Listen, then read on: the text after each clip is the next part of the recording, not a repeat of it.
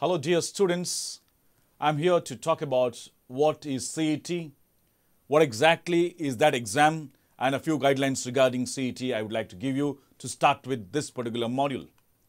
You remember that in Karnataka, admission for professional colleges will take place because of two exams here. That is, the marks that you obtain in two examination, that is PU board exam as well as CET exam. This is for the engineering colleges in Karnataka. Okay.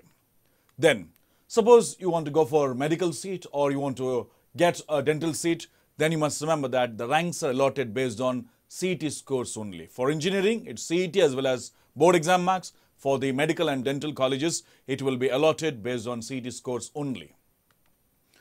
The eligibility, you remember for the medical, 50% in PCB for general merit student, 40% for OBC or SC/ST students here.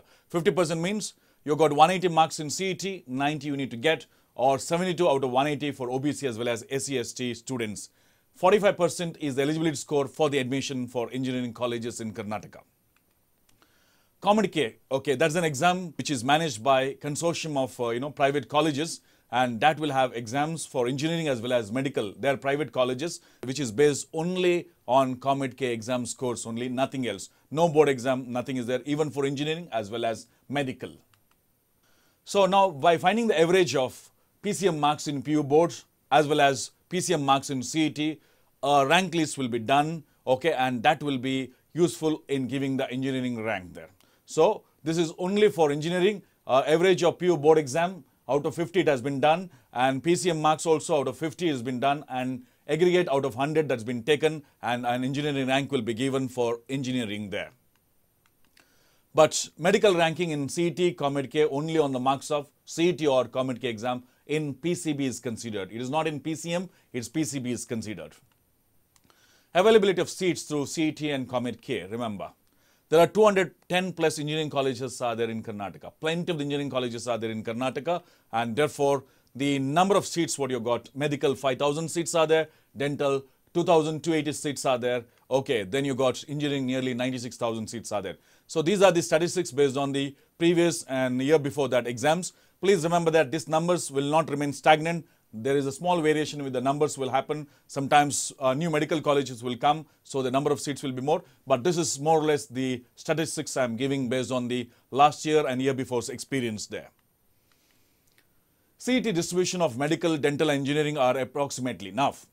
Even though 96,000 seats are there for engineering, but what is coming under CET board or what is coming under government quota, if you observe that, that will be nearly 2,457 seats for medical and 848 seats for dental and 51,000 odd seats for engineering. This is what you have to understand. Okay, please try to understand this.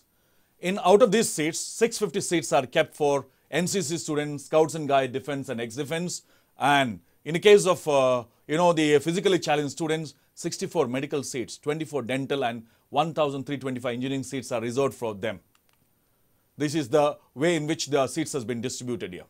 And remaining seats, whatever they are there, they go by this way. General, if you come in the general quota, 50%, SC 15%, ST 3%, okay, Group 1, 4%, 2A, 15%, 2B, 4%, 3A, 4%, and 3B, 4%.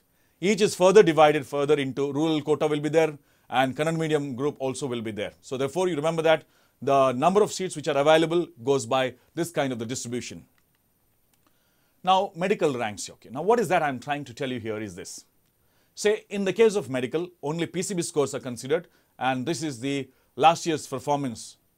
Out of 180, if you get 146, combination of physics, chemistry, and biology, okay, your rank will be 200. I'll give one more. If at all your score is 133 out of 180, 1000 rank will be obtained.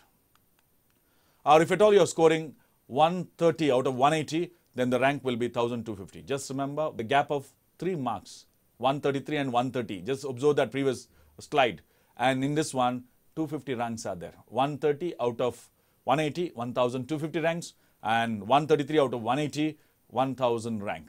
And therefore, you remember that the competition what is there for each and every point marked there, no, that's tremendous in CET. So this is what exactly about. And why I'm telling you this one, okay, if at all you are targeting to get a medical seat, remember that your ranking should be, if at all you belong to general merit, ranking should be less than 1200. And in this case, your target is 130. Please don't keep that target. Keep it always 10% more than that. And then definitely you will not have to struggle to get the seat. Therefore, please manage this one. Ask your friends, ask your seniors, ask your relatives, ask your friends, whatever you are getting, those who have gone for counseling, ask them what is their score and ask them where they have landed. And that will give you the idea how exactly I have to prepare. What should be my marks so that I can go into the medical colleges.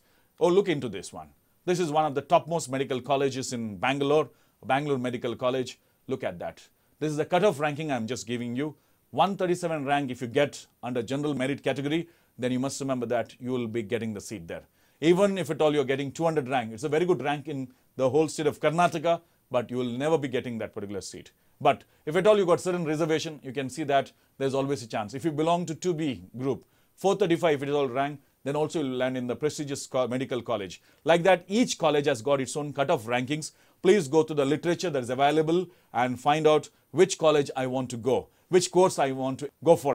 And by then, you can understand that what should be my mark. And I've given a chart for you. And based on this particular mark, what's the mark I should get in the board exam? What's the mark I should get in the CET exam? And that's where you have to prepare. This is the initial preparation you need to have by consultation with your friends, okay, your parents and your teachers. And that will give you a good idea about what's my preparation all along this particular year.